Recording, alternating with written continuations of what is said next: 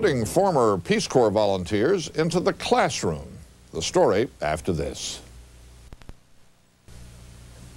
Even though she doesn't have an education degree, Lisa Bowens did a lot of teaching while in the Peace Corps in Guatemala. Now she's using that experience in New York City.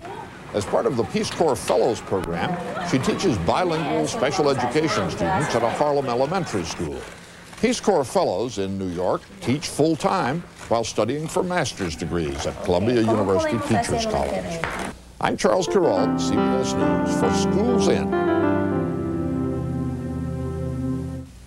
This is CBS.